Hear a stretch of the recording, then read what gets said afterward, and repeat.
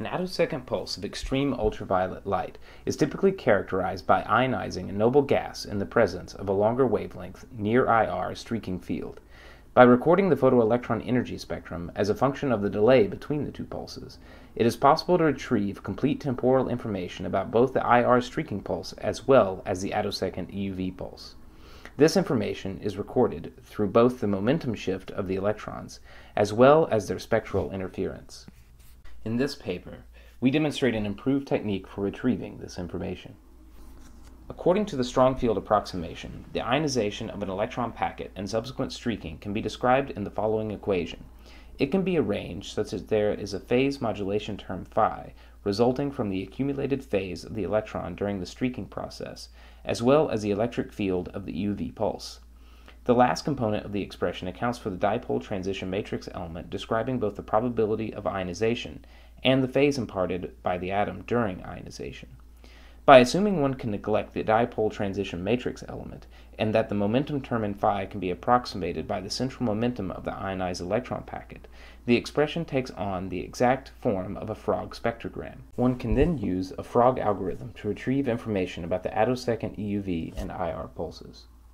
A typical Frog retrieval starts with guesses for the pulse and gate function, assembles a time domain matrix, uses an FFT to transform that to the energy domain, projects the measured spectrogram magnitude, and converts this back to the time domain.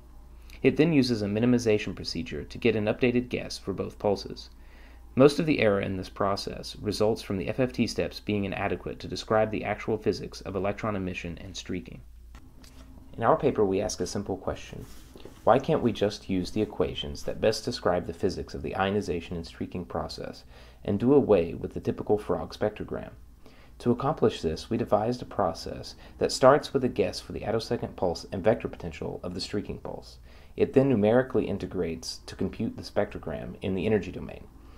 As with any Frog technique, it still contains a projection step. However, unlike a typical Frog retrieval, it uses a minimization procedure directly in the energy domain to compute the next set of pulses. Since this perfectly preserves the Volkov phase accumulated during streaking, we call it the Volkov transform generalized projections algorithm. To test our approach, called VTGPA for short, we compare it to a standard Frog algorithm, the least squares generalized projections algorithm, or LSGPA. The spectrogram from a 200 attosecond chirped EUV pulse with a bandwidth of 120 eV was simulated. At these bandwidths, the error resulting from the central momentum approximation and removal of the dipole transition matrix element prevent the LSGPA from accurately retrieving the EUV pulse profile and phase. Significantly, it retrieves a shorter pulse than in reality. However, the VTGPA retrieves the pulse and phase without error. Furthermore, we even observe a significant improvement in the VTGPA's ability to predict the exact magnitude of the IR streaking pulse. Overall, the spectrogram retrieval was improved by around 3 orders of magnitude. Finally, we use our new algorithm with experimental data. The experimental spectrogram was fit using the VTGPA, indicating a peak streak intensity of around 10 to the 9 watts per centimeter squared, and EUV pulses having a duration of roughly 300 attoseconds.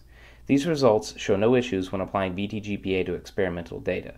As VTGPA is flexible and works with the same sets of experimental data currently being used, it will be able to immediately impact the field of attosecond science, especially for EUV pulses having large relative bandwidths and for situations where the transition matrix element of gases must be accounted for.